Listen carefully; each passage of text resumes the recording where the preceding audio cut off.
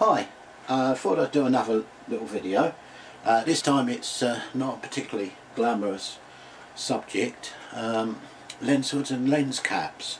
Now if you own any of these lenses you might find it of interest, and even if you don't, there might be a similar solution for a lens you do own. So I'll start off with I like JJC products. No endorsement other than the fact that I personally like them, no affiliation. But the reason I like them when it comes to lens hoods is that they are a fraction of the cost of the manufacturer's ones. I believe every lens should be supplied with a lens cap, sorry, lens hood rather.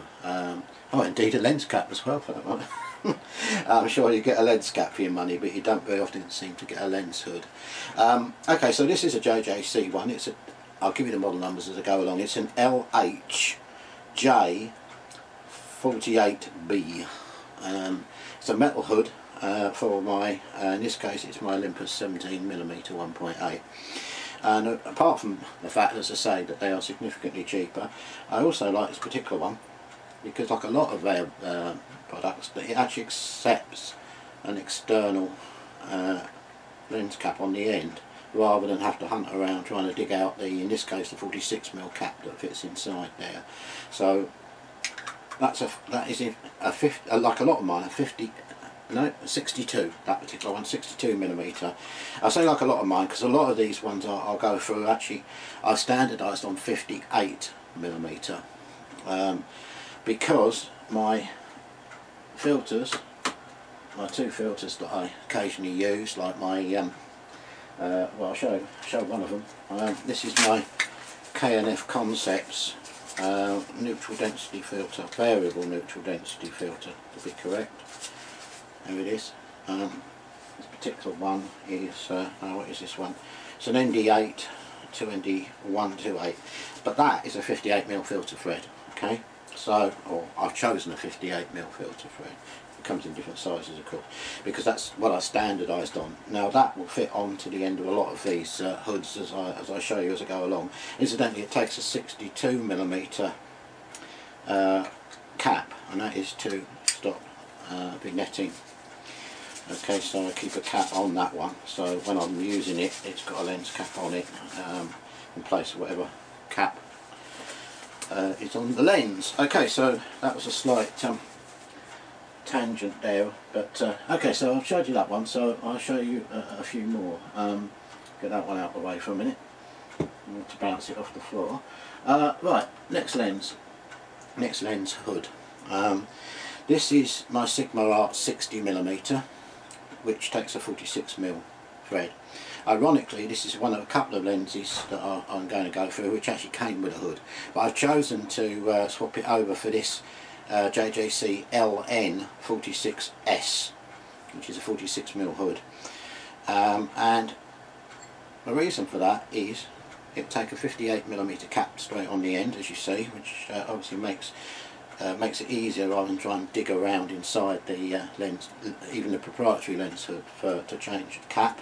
But importantly for me, it takes a 58mm filter thread.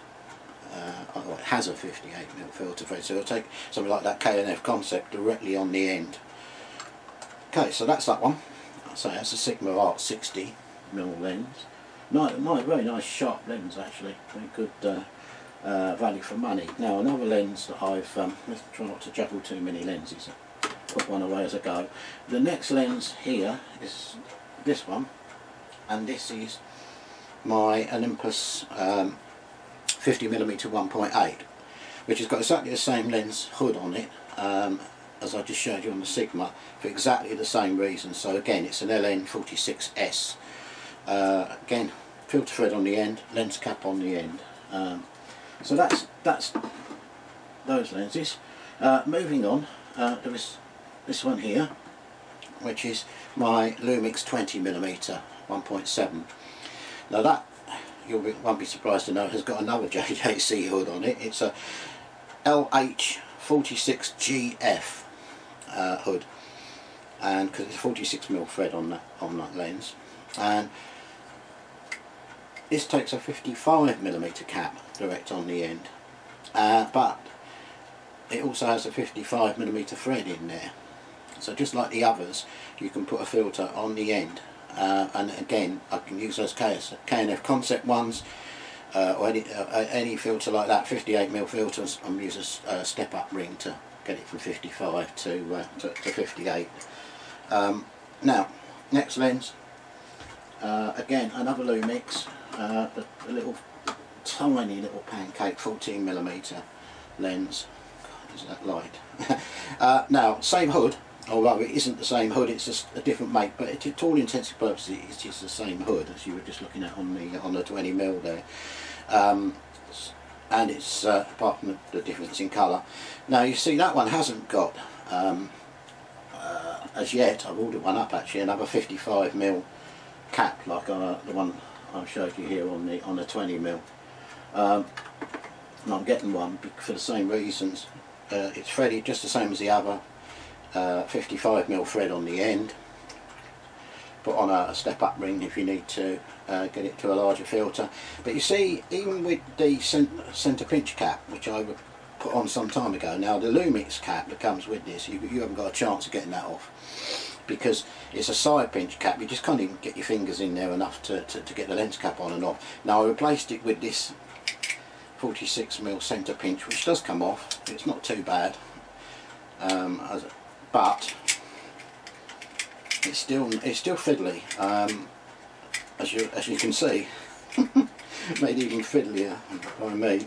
I'm not making a very good job of that at the best of times, but you know it is fiddly, and I don't want to be mucking. Here we go. I don't want to be mucking around like this when I can fit the same setup as I've got on the 20mm there.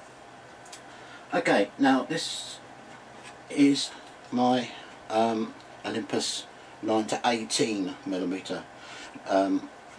Now again, a JJC hood, a plastic hood, just the same to all intents and purposes as the proprietary one, an LHJ 55B. Now, the nice thing about this particular hood, it's not that it's anything special there, as you can see it's just a lens hood, but if you also own, or even if you don't own that one, but if you own one of these, which is the Olympus 12 to 50mm lens. I got this because it came with a body as a kit some years ago.